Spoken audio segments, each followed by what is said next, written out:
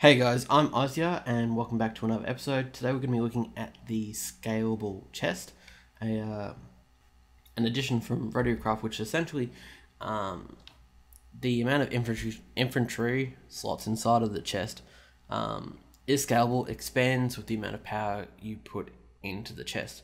So today we're going to be powering it with our little coils, which our coil winders power up. And from the last episode, I built this really tiny system here just to send power from here to there.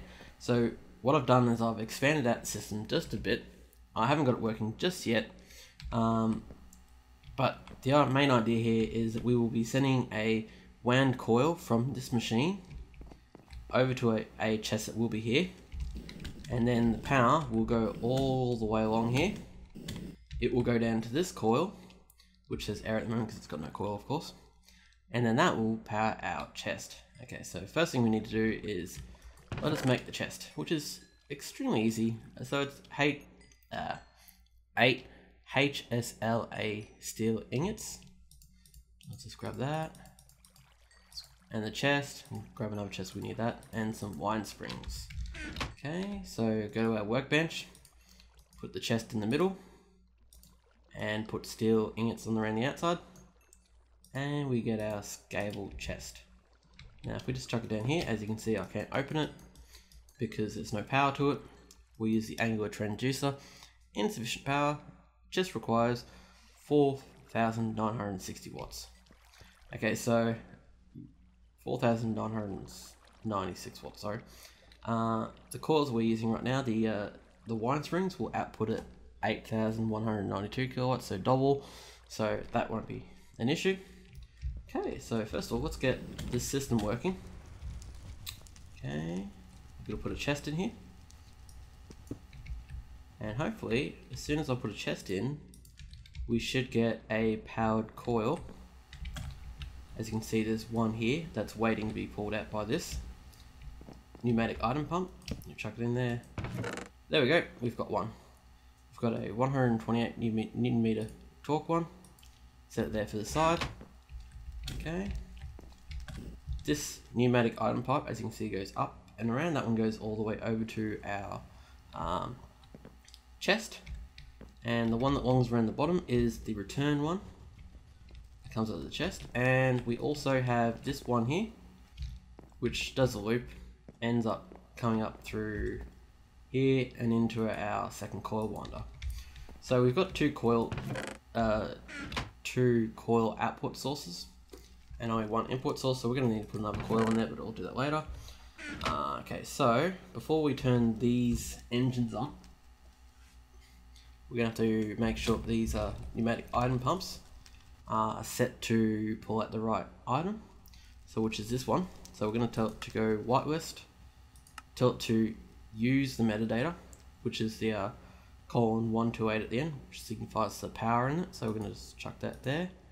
Okay, so that one will go, hey, you've got one in here at 128 kilowatts, and so will this one, like that.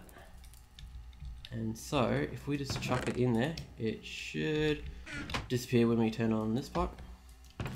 Yep, it has disappeared. Where does that one go? That one goes. Does that one go? Oh, I've got to figure out where that one goes. That one.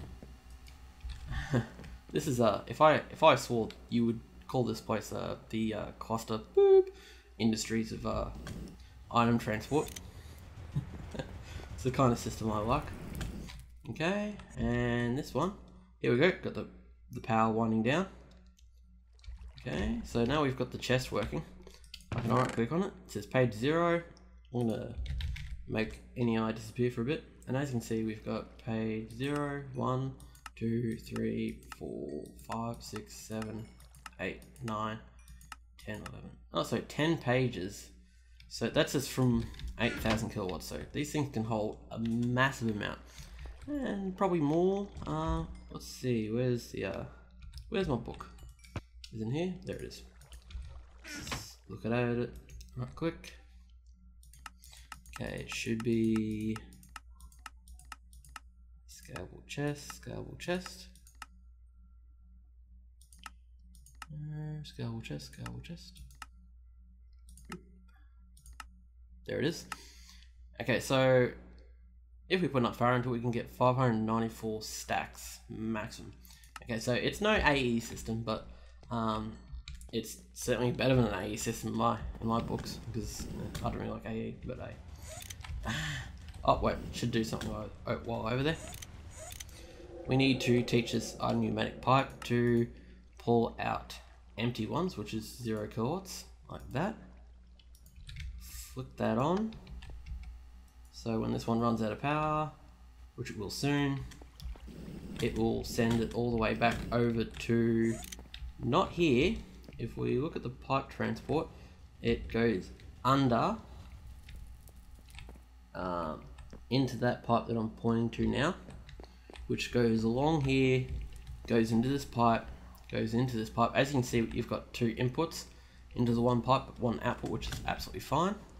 That will go back to the coil winder. So when it runs, when that runs out of power, it'll go back up to the coil winder to be refilled.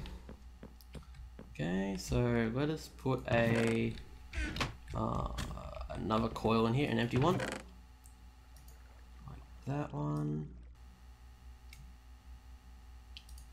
Actually, what I've got to do here, trying to think. Actually, this one here. Oh god, this is so confusing. That one's the powered one. This one has got to be an empty one. Yes, and it should send it back to the machine. So empty one in. Turn on the machine. It's gone from there. It should appear up here, which it is. Powering should go to 128. Should be sent back to the chest at 128, which is good. And then this one will take it out when the other one has space in it. Have I got that one sorted? Yep. This one's input, that one's the output. Output back to the machine. Now I'm getting confused. Oh, let us look here.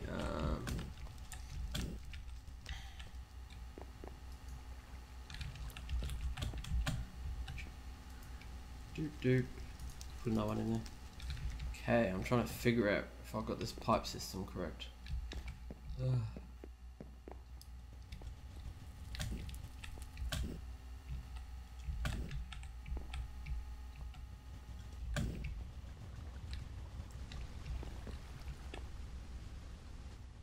That one goes that way, this way, into the old system. Yes, that's right. This one. Okay, that one's going in the right direction. Yep.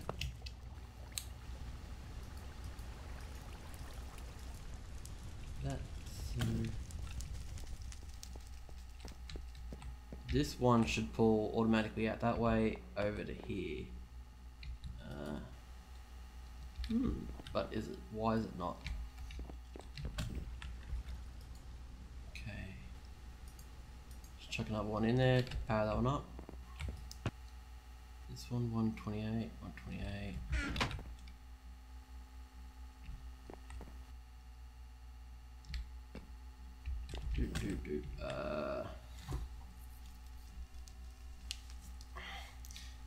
Okay, wait on this one is 128. That one is 0 to go back to charging. Let's see. Okay, yeah.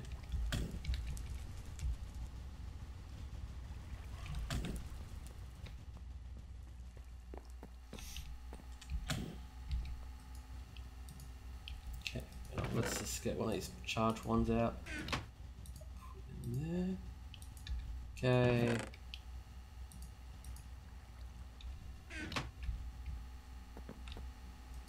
Okay, that one's got a charged one now.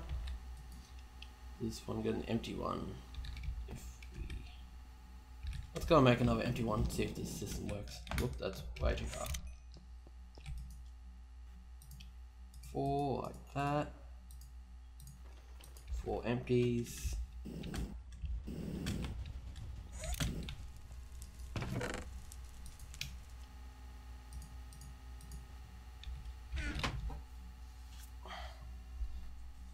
Okay, so what am I doing wrong here?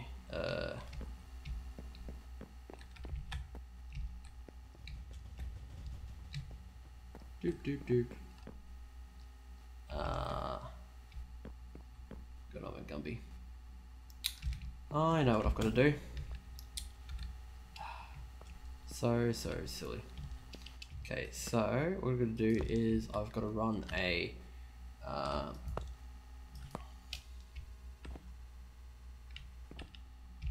no, that's right.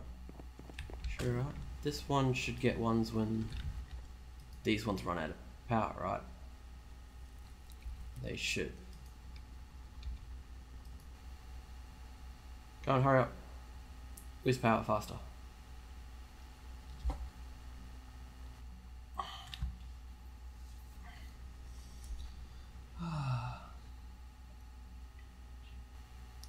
$24, $23. Oh, on that note, I've decided to start doing some streaming as well. Not streaming that'll interfere doing the YouTube stuff, right? But extra stuff, which I'm probably gonna do in the mornings, Australia time. So, but if you like, guys, could you please comment down below if you'd like me to do some streaming, and at what time? Okay, so system works. I'm not a dumbass. Excellent. Okay, so please comment down below, right, when you'd like to see me stream, or if you don't want to see me stream at all, hey, I'm fine with that too. Alright, I'm thinking about streaming either the setup process for doing my Let's Plays like this, like so setting up this stupid insane machine, doing a skyblock challenge. There's a mod pack called Sky Factory, which I'm thinking about doing, stuff like that, or on my test server doing testy type stuff. So let's go back over here. This should have power. Yes, it does. There we go, guys. We've got a scalable chest which has 10 pages of storage. So this would be one double chest. So no double chest. So essentially, you would get about 20 double chests, which is insane. And if you run out of power and there's items in here, they will become inaccessible. But if you re-add power, you get the items back again. So it's easy as that, guys. So until next time, when I can talk properly. Actually, there's no guarantee I can talk properly then either. Please like, comment, and subscribe. And yeah, subscribe.